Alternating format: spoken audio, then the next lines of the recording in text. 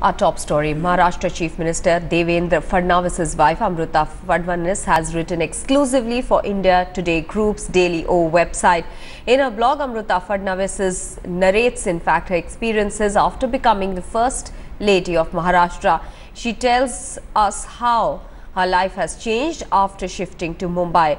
Bearing her heart, she says that now bodyguards are around her all the time. She adds that her well-wishers have told her to sing bhajans rather than romantic numbers.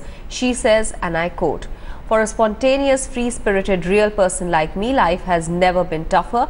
Mumbai's Varsha brought in a vacuum.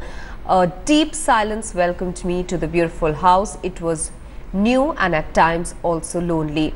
I'm a free spirit at heart and mind. I love going out. I love taking off on long drives. I love to unwind with friends, but I have bodyguards and drivers who are around me like a shadow. They are around like constant thoughts in my office, when I shop, at the park, at my friend's house, at an event, and even outside public washrooms.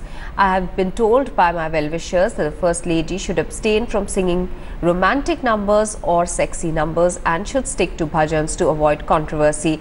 I need to be careful to not repeat my clothes, or a daily newspaper may just cheekily comment on how the Chief Minister's wife has no fashion sense."